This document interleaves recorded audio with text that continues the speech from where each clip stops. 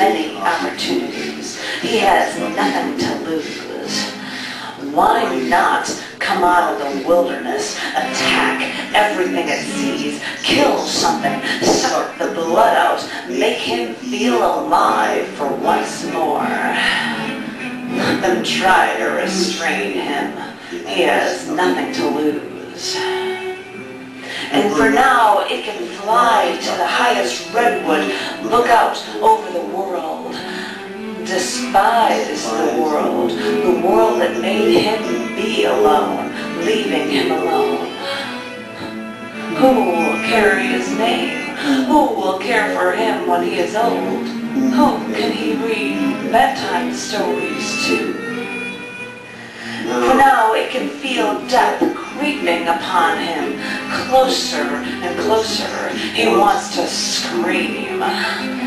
He calls upon nature. The tides rise, earthquakes shatter homes. He does not feel vindicated. He is lost. And for now, she can swim to the deepest, darkest cave in the Pacific, hide from the solitude, swim lower and lower. Can she find where all the other animals of dying species hide? Can she find them? There must be others. They can understand. They can live together at the bottom of the earth.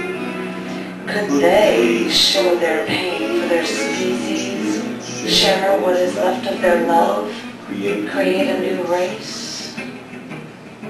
Soon they will be no more, and we will be taking their bones, and we will be reassembling them, studying their form, rebuilding their lives, revering them more than we ever did in life. This is what it all becomes. This is what it all boils down to. Study the bones. Study the mistakes.